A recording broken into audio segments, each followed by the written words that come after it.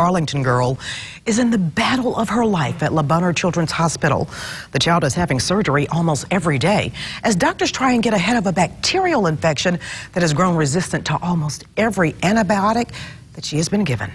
Local I-Team senior investigator Jenny DiPrizio reports what began as another typical ear infection turned into something much more serious.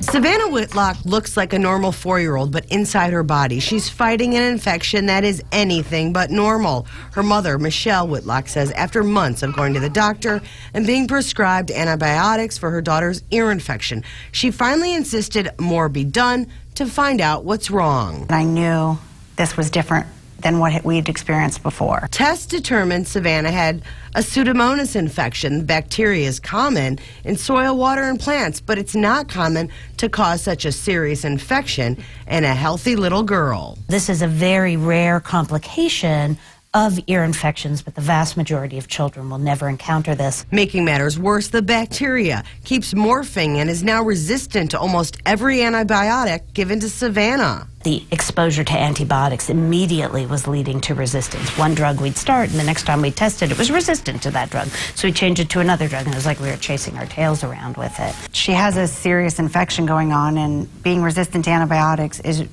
a serious thing. You know, my biggest concern is every time we find out it's resistant to something else is when do you get to the end that there's nothing else to treat it with. At Bonheur, almost every day the little girl has surgery as doctors try and get ahead of the infection. There's something funky about this particular strain that she has. Dr. Arnold says the lesson for parents, when possible, ask your doctor to have a culture done before being treated with an antibiotic.